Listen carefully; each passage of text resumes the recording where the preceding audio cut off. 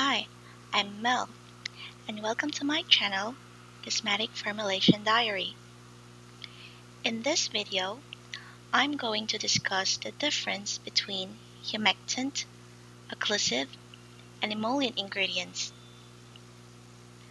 Facial moisturizers and body lotions use a combination of these ingredients, and the skin feel of the final product depends on the selection of these ingredients. Let's start with humectant.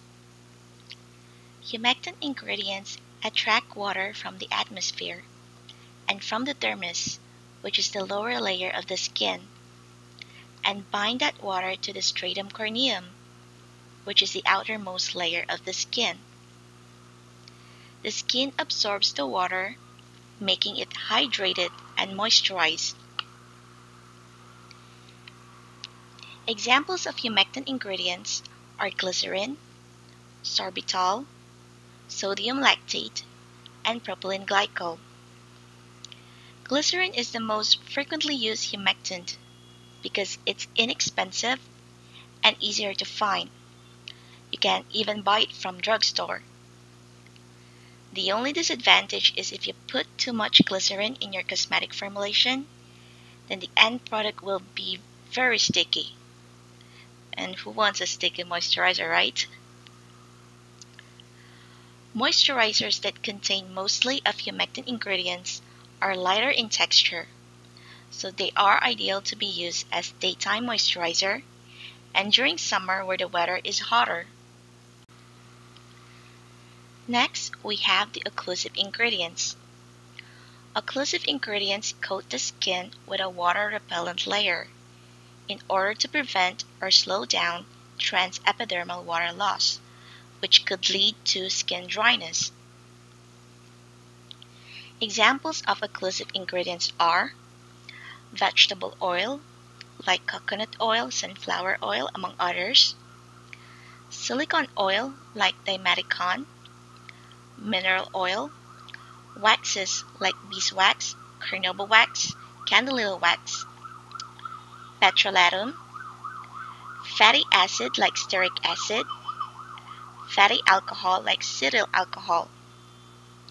Take note that there are some occlusive ingredients like petrolatum that are quite heavy on the skin. That's why they are often combined with emollient ingredients to improve the skin feel of the moisturizer.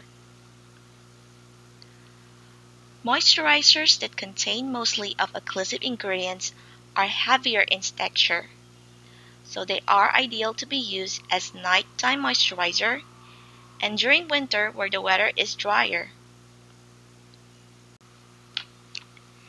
Lastly, we have the emollient ingredients.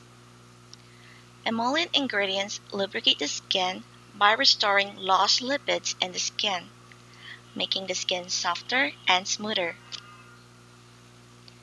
Examples of emollient ingredients are vegetable oil, silicone oil, mineral oil, butter, like shea butter and cocoa butter, synthetic esters of fatty alcohols and fatty acids, lanolin, and paraffin.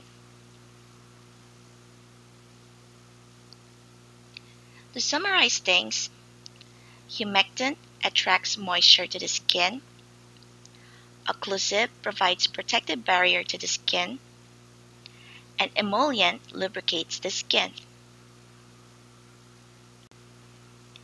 Thanks for watching. To know more about cosmetic science in a nutshell, don't forget to subscribe to my channel. Happy formulating!